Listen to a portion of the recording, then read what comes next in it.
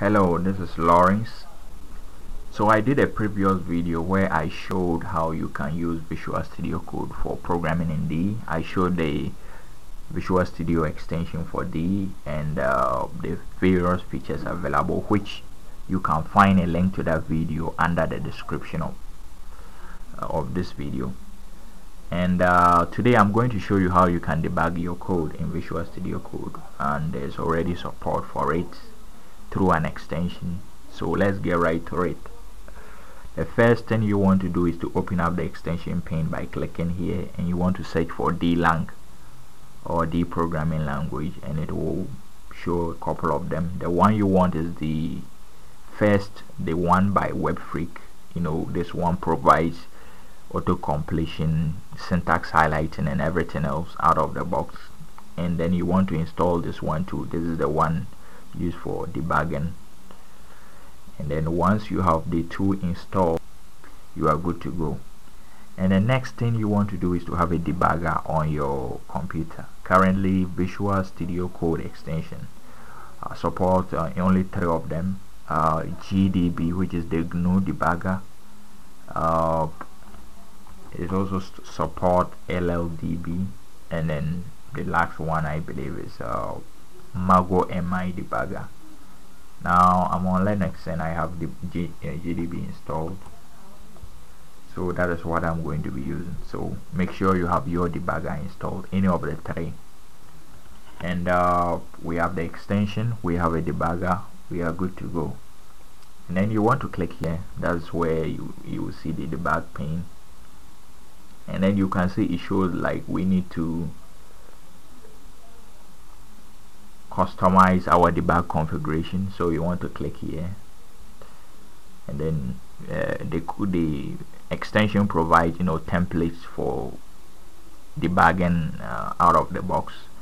So you can see the support for GDB, LLDB, and then Mago MI debugger, but I'm going to go with GDB, so I'll just click on it to define a GDB debug configuration, and then it will open up a file, right? So you can see it will create a launch.json file in your Visual Studio, in a Visual Studio Code directory in your project, and that is the one will be the one that will specify your debug configuration. So there are 3 things important here.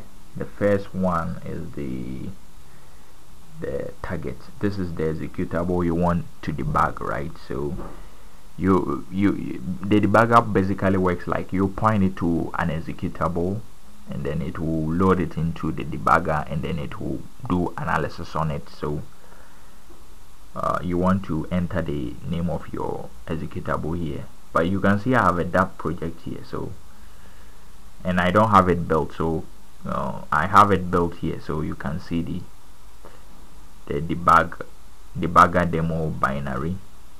So that's the one I will be using to debug, but it also provides a way to search the root of the workspace, right? So this is where you want to enter the workspace root, and this particular syntax specify that the folder in which we are is the root of the project, and then we want to specify the executable here. So mine, like you can see here, is basically is the name of your DApp project, right? So debugger demo, that's the name of my DApp project. So I'll just enter it because it will generate that executable. So I'll just enter it here, debugger demo, and then I will save, and then I will now be able to debug it. So this is the app.d file, which has sample code that I'm going to debug. So I want to set a couple of breakpoint here. I want to set a breakpoint here, and then here, here too, and then yeah, that will be all. Okay, I want to set 1, 2 here. Basically I will be going through all these sections of the code, so I want to show you how the debug flow works. So you want to click on run, and then it will launch the debugger, right? So this is the debugging pane. I want to show you a couple of things here. The local is for the variables already defined in your program. So you can see we are in the main, so it shows you the first, the second, the total. All of these are variables defined in my code. You can see them here, and you can see because I set a breakpoint here, it has paused here, and then it is showing me here all the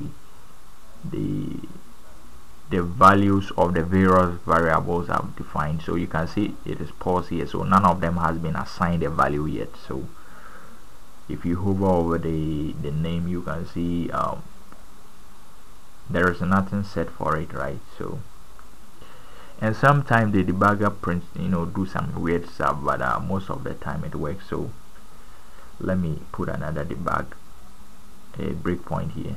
Then here are the controls you use to navigate through your code whilst in a debug session. So the first one is it takes you through the next iteration of your debug flow, right? So the code will go through a certain flow to the end of the code. So it will start from the top to down, right? So continue will take you through the debugging step, and then the step over will like skip the line to the next line of code. So that's what it does. This will move to the next execution, the call stack in your code, and then this one is more like the step over the current line. So if I click on step, you see it will move to the next line, even though I haven't put a breakpoint there. So that is how it works. And this is a step in. I will show you that one later. So now I'll press the step over to the next line. You can see the first name is assigned a value, but the second hasn't been assigned in it yet, and the value is now 0 because the integers are initialized by default, and then it is 0 now. So once I click on the step over again, you can see the first is set. Let me step again to, you can see the second is set, right? So the debugging feature enables you to inspect your code step by step in a slow motion. So instead of putting in the right line everywhere, the debugging experience enables you to do it more conveniently. So I can through every step inspect what is happening in my code. So I'll click on step over to go to the next line. You can see the total is now 5, right? 2 plus 3 is 5, and then I'll go to the next line. By the way, you can click continue to move to the next breakpoint, right? So if I click, it will move to the next breakpoint, and then I'm on this line, right? So I want to like step into it because it is taking the value of a function. So I want to step into this function that is being executed. So that is where the step into and the step out buttons come in. So if I click step in, it will take me into the function that is being called. This is the line. So it will take me into the function, and then I'll be able to like follow through every step of the way what is happening in my function. You can see I have a filter function here, which is more like an iteration. So you can see it hasn't been run yet. So if I click continue, it will change here. You can see my call stack. It has moved into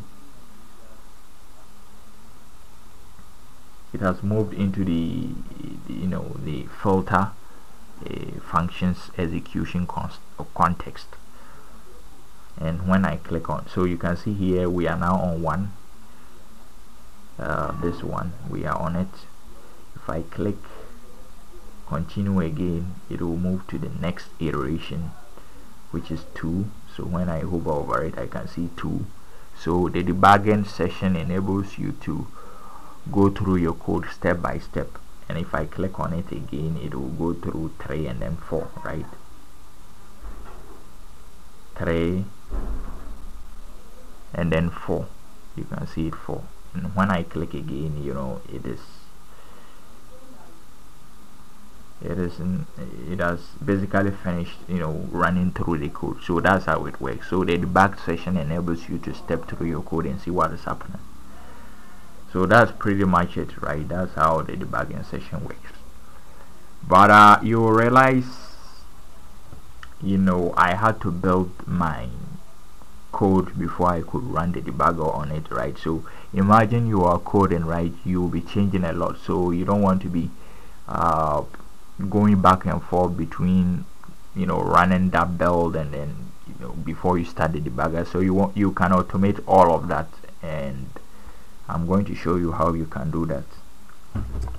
You want to create another property here. It's called pre-launch task, and then just like you see in the name, before the debugger is launched, you want to run a task. And in our case, the task will be the build task. You know, we are going to run that to compile the code before we launch the debugger. So I will go with it, and then here is where you want to put the name of the task to be executed, right? Right now we don't have a task defined, so if you want to define a task, you want to go here and click on configure task. You know, Code already provides you with tasks, you know, templates out of the box. So you can see we have here dub build, dub rebuild, dub run, dub test. In our case, we want to just build it, right? And then the debugger will now load the executable to debug it. Okay, so I'll go with that, and then it generates, you know, you can see the tasks are also, you know, create a file here, and then they are all defined in this, so you can modify it at any time. And then you can see the code here. So basically that's pretty much how it works. What we want to do now is to save it, and then copy the label. That's the name of the task, so we'll paste the name of the task in the launch file, and then basically that's the name of the task, right?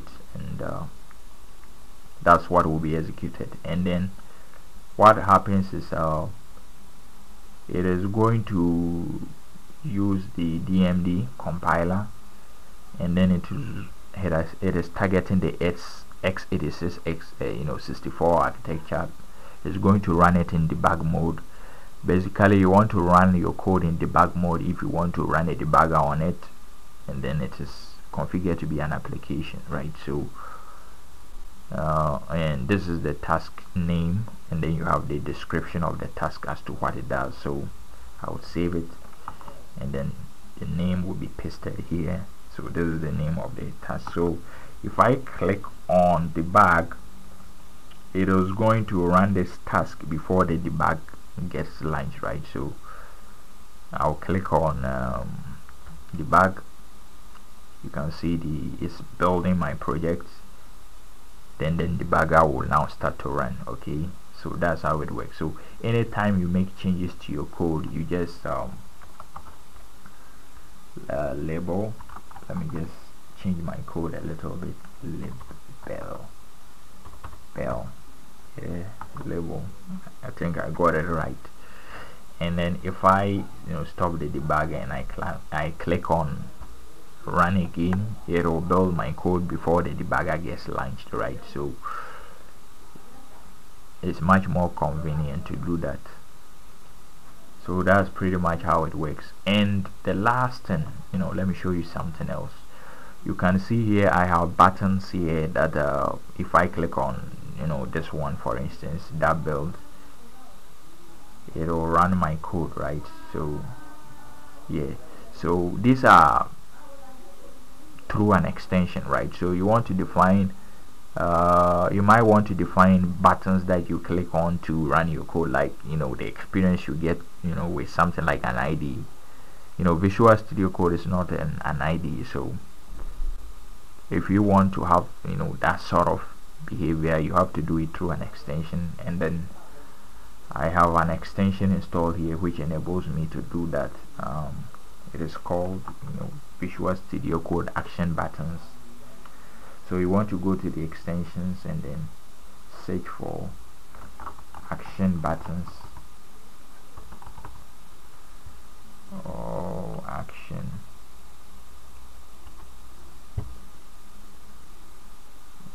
Yeah, action buttons. You can see I already have it installed. It's called action button. Yeah, action buttons by Sion Lanleg, if I pronounced it correctly. So that's the one you want to install, Visual Studio Code Action Buttons. So once you have it installed, you can read on how it works from the Readme. So it provides you with a bunch of configurations that you are going to paste in your workspace settings, and then it will within the configuration you can. So let me show you. I already have it. So once you can copy this code, right, and then you want to paste it in your workspace configuration file. And how you launch it, you open up your workspace configuration file, is press Ctrl Shift P, and then you want to type workspace